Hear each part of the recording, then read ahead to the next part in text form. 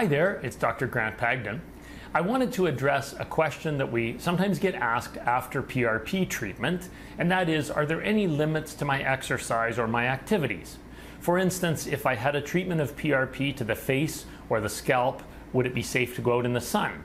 And if I had an injection of PRP, say to a tendon or ligament or into a joint, what can I do in terms of exercise? So in terms of the cosmetic treatments for the face and the scalp, no restrictions going into the sun.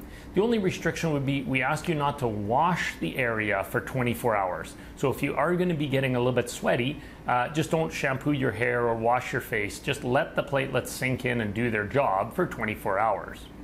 With regard to the orthopedic injections, say for joints or for other soft tissues, there are some restrictions with exercise. I specifically ask my patients not to be doing high impact activities like running and jumping or striking a ball with a bat or hitting a golf ball with a golf club or chopping wood. Those kinds of impact activities could interfere with the platelets. They're fairly delicate. The platelets can survive in the area that we inject them for up to 7 days.